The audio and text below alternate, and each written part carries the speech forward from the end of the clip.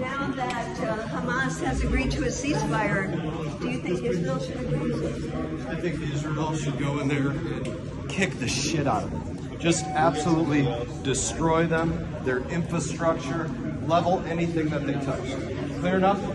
Congressman, the world is calling for a ceasefire. You used to say Hamas won't agree to a ceasefire. Hamas had just agreed. It was a proposal put forward by Egypt, Qatar. You know, CIA Director William Burns has been there negotiating. You know what? If there's an American held or somebody else being held, there should be every expectation that Americans come and kill them as well. If there's an American being held, we should go kill the people that are holding them. Why are you so hateful?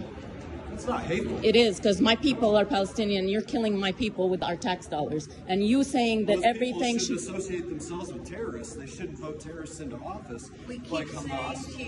Israel is the terrorist. Palestinian Islamic Israel is the terrorist. Al-Aqsa Martyrs Brigade, Lions Den, Fatah, all those terrorist we organizations. say to you every single time, majority of people are children. They're the ones that are bearing the brunt. Just because you say it doesn't make it true, which is what you constantly. It's children? Let me say this very clearly. I literally don't believe a word that you say.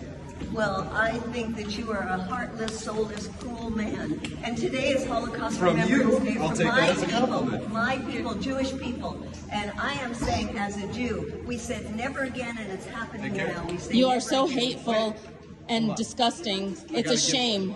You are a crime against humanity.